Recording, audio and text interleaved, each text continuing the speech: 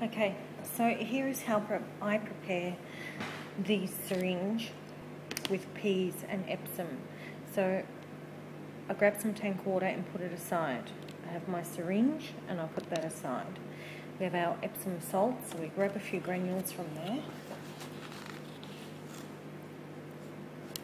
like so. And maybe too many there. I'll pick the largest ones I can find. Like that. And we crush.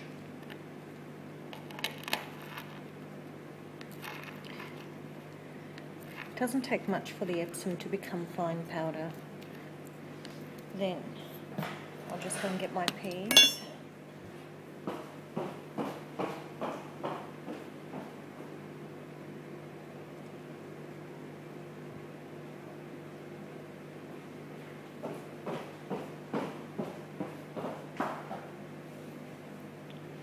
Two peas.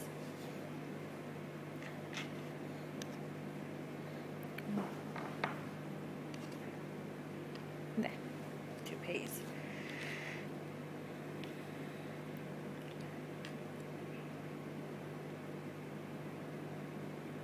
Okay. Squash those down. Make them very soft. By the way, these I boiled in some tank water on the stove.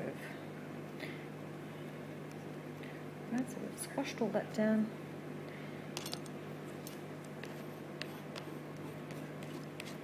Scoop it all up, add it to the Epsom, squash all that down as well. Make sure that it's got lots of consistency throughout the mixture.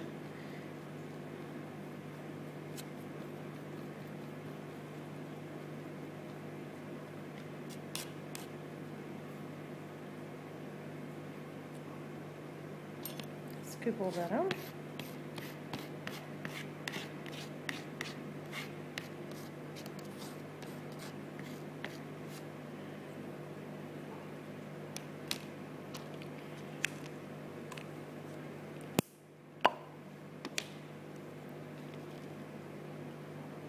In the syringe.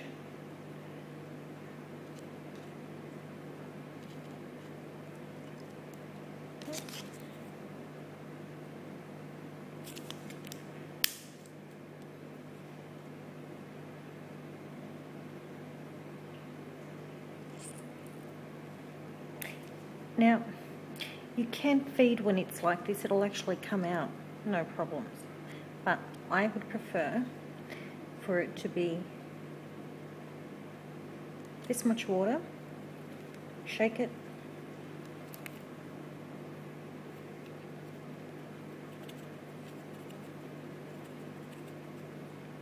you see how now it's a consistent paste kind of thing. Now, if you want, you can feed your fish, so it'll come out like that. You want to give them that much at a time. Allow them to chew.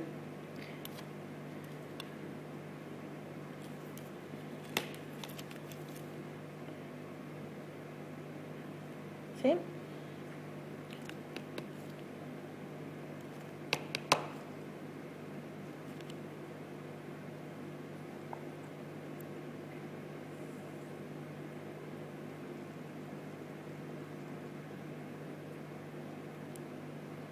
Like that. So basically until all the green is gone.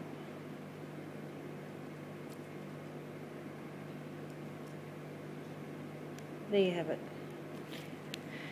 They're not going to eat all of that. Most likely it will come out of their mouths or their gills while they're eating because it's very, very liquidy. So you really want to feed them the entire 2 peas, but you need to understand that they're not actually going to consume the entire 2 peas, so it's not as if you're overfeeding them. So there you have it.